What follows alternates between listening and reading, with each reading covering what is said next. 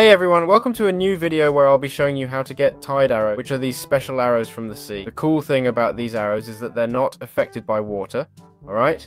When I say they're not affected, I'm not sure which bow can shoot them, but we'll check that out in a moment. What I mean by not being affected is that they literally don't sink underwater, okay?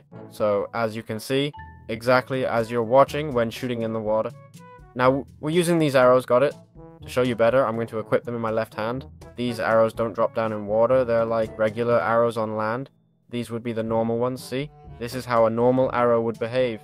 And this is how tide arrows work. So how can we get them? The crafting recipe is this: a scale and a fang from sea serpents, okay? That is, from a sea serpent. So to do this, first we need to find a sea serpent, like this one here. To kill it, we'll use F3 plus B, alright? Basically, what we need to do is try to hit the center of the sea serpent. As you can see, it's relatively simple. Here we have the fangs, and here we have the, here we have the scales.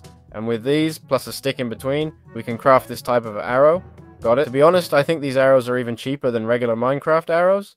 Don't you think?